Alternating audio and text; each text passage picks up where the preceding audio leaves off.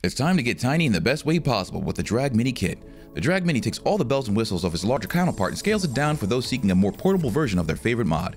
Want to check out all the specs or already made up your mind and want this little guy in your pocket? Hop on over to vapewild.com by checking out the link in the top right corner. Overall, the Drag Mini has the same look and feel of the Drag 2 with some minor adjustments.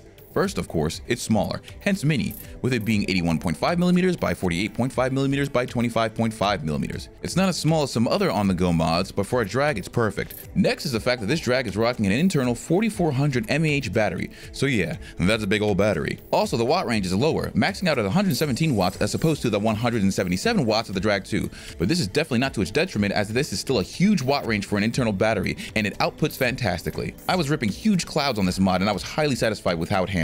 The Drag Mini kit also comes with a U-Force T2 tank. While the tank specs are 1-to-1 with the Drag, it does come with different coils. The P2 coming in at 0.6 ohm with a range of 24 to 28 watts, and the N1 coming in at 0.13 ohms with a range of 50 to 100 watts. Both mesh coils vape beautifully, with the P2 really blowing my mind with its incredible vapor production. Look, if you love the Drag 2 or just want a power-packed and handy mod, you are going to love the Drag Mini. It ticks all the right boxes and then some to be your next favorite setup. Definitely mine. I really wish Bender would stop looking at it though. I'm going to smack him if he tries to touch my Drag Mini again. Bender, get away from my Drag Mini! Stop it! I'm gonna choke you. And we're done here.